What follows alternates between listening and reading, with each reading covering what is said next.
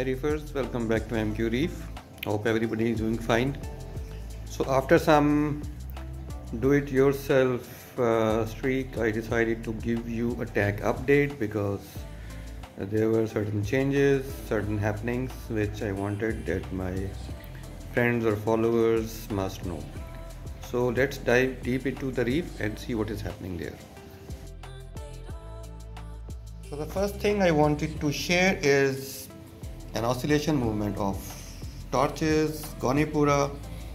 Even the elegance is moving in oscillatory movement. However, I had the gyre which the waves would strike at this place and then they will fall down. It was placed there at the place of lobo brain and it was getting the thrash of the waves.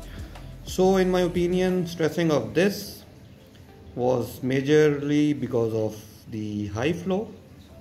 I have reduced the flow of gyres and decided to introduce the wave box, which is doing fine.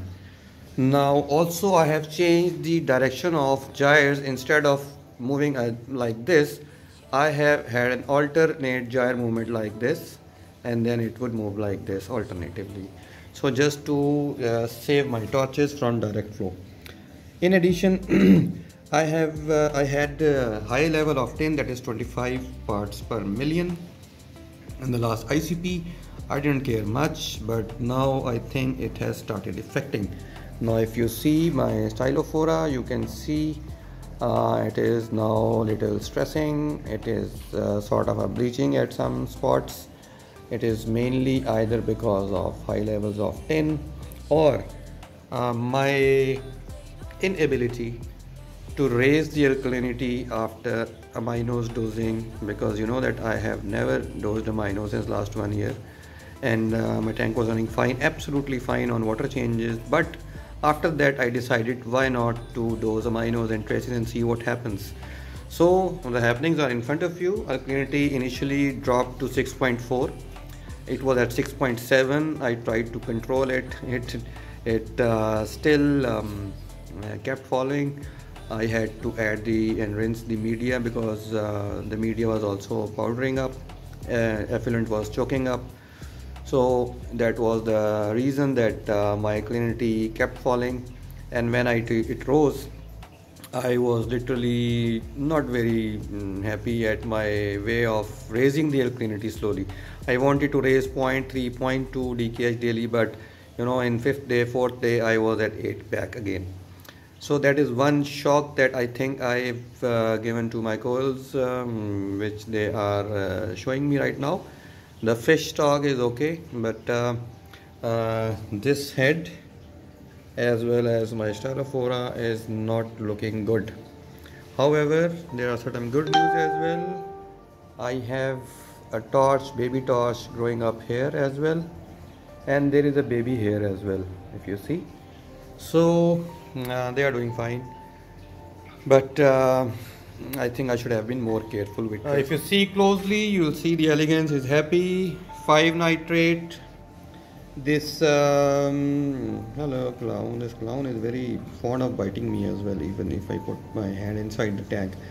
I wanted this was basically covered by this green as well as hairy mushroom, but I wanted this Ricordia to take over. And if you can see, after I've taken out the other mushrooms, you can see the baby growing. Also the babies here of the mushrooms, they are doing fine. The zoa is doing wonderful. They are competing, growing.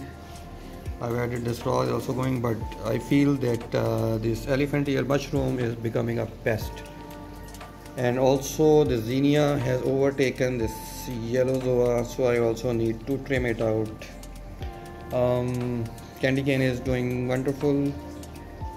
Auraburn is doing fine. Leather is closing up. Probably the tank light is also left for another 1.5 hours, so it's tamping down.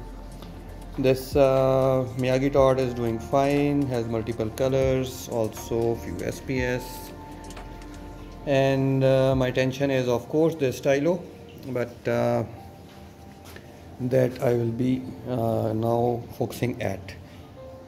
Other than that, my icon is also not happy because either of high level of tin as or high level or sudden rising of salinity or my half dose of trace elements of fauna marine that I added. Probably the tank didn't like it. Now to address tin, I have introduced this. You can see this white is basically Cuprisorb.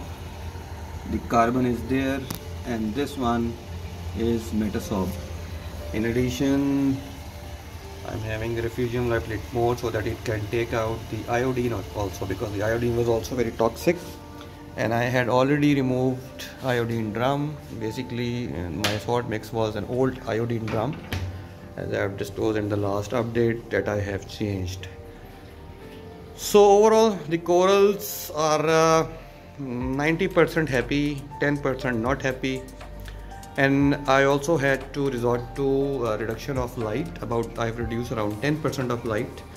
I see little improvement in corals. I have changed the carbon in case of there was some toxicity, because I removed few mushrooms here. Just to be on the safer side, I changed the carbon. And I think the system steams whatsoever was happening has stopped now, but still I am keeping a I'm keeping a tag on this tank, and I like it to recover from whatsoever the shock I gave. To me, it's not the reef's fault, it is the reefer's fault. So there's nothing wrong with the reef. It was my fault that I had high tin. I had basically you can say RODI line valves over my calcium reactor effluent, and it had a metallic lock inside which was made up of tin. So when I removed one day, I saw a rusty iron, a rust over the RO line. So that day I realized that I'm just giving tin from everywhere. In addition, my RO drum outside the house also had few tin washers which actually came with the tank, and I was unable to remove it. But it was also leaching, it was also rusting even in RO water. So I've also removed that.